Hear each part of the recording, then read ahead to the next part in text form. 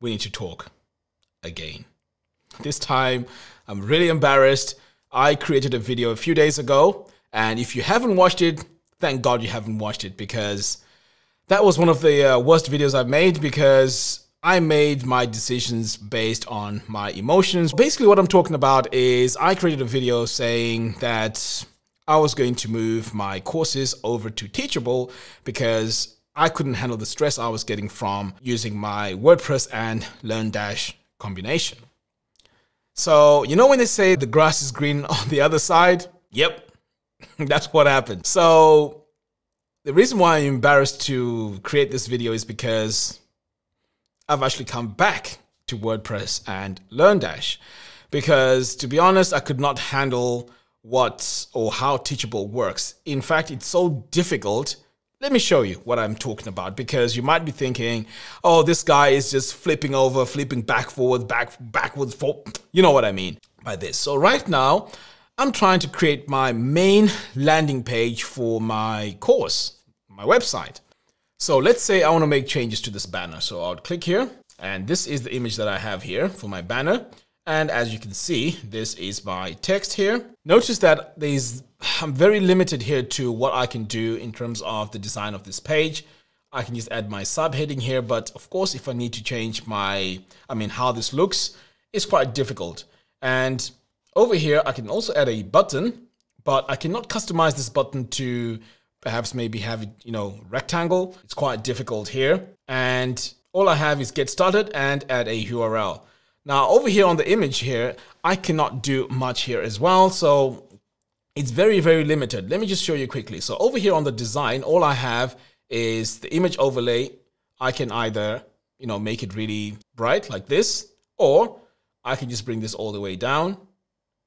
And that's all I have. Now, I know I'm being picky here. It's because I've been using page builders for a very long time, and I can't even change my fonts here. So you know what? And I'm very limited to the type of fonts I can use. So that's one thing. The second thing is the sales page. So let me just show you. So over here, if I click on sales, this is the sales page. And it took me a very, very long time here to try and get this page to look the way it does. But I'm very, very limited again to what I can do with this. In fact, let me show you what the checkout page looks like. So this is the checkout page. All I have is this information right here on the right side. I can add testimonials, and I can also add a heading. But the most important thing that I can't really do here are the upsells and downsells. So let's click view page here so you can see what it looks like. I'm going to copy the URL here.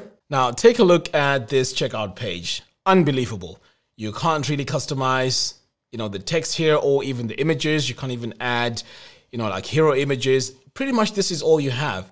And to be honest, this doesn't look great at all. And you don't even have the ability to do your upsells and downsells. So the design aspect of the checkout page is totally gone. Your home page, you can't really design it.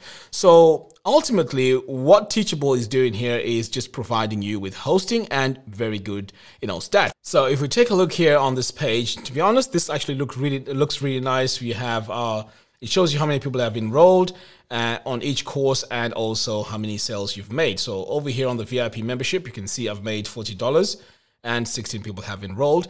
So yeah, when it comes to the stats, it looks okay. But overall, this is a platform that does not really help you maximize on making a lot of money online. Now, let me show you in contrast what I've managed to do using WordPress. So over here, you can see this is totally different. I have this landing page here. I can design this however I want. I can add videos easier. I can change all my colors to suit my branding. And also here, if you take a look at my checkout page, it is, much, much better. I can add even more items here to make it easier for people to buy this course. I can also even add things like videos. I can add even checkboxes. Pretty much everything that you get from your page builder, you can definitely add it here. And over here, I can also do upsells and downsells. Now, the one thing that really made me just say, you know what, I'm back to WordPress and LearnDash is whatever money you make on that platform, you only get it after 30 days. Now, that's a no-no for me because I need my money when it's coming in, because that's my cash flow. I can't wait like a month for no reason, really. The money is going into PayPal, is going into Stripe. I don't see the reason why I should wait for my money. So that's a no-no. So yes, I'm back to LearnDash and WordPress. But here's the thing. I actually took about 4 days. I didn't sleep properly for 4 days. I stripped down my whole website. I started building it up from the ground up. And now it's in a position where it's really, really working okay. But I cannot say for sure 100%. But I've actually resolved most of the issues that I had. My main problem was to shut the website down and upset all you students and everyone that signed up for my membership. So thankfully, you guys are you're really understanding. So I managed to go in and, shut down the website and work on it behind the scenes. And now it's working, everything is stable, and that speed thing is now really working fast. So I'm really pleased with how things are right now. In fact, I've gone ahead and created a course where I teach how to actually build your online course website. It's going to be released very, very soon, but it's available for members. So anyone who's a VIP member on funnelstoincome.com, you're going to have access to that course. And anyone that buys LearnDash using my affiliate link, you'll also get access to this course. So yes, very, very difficult video to make. Really embarrassed about this.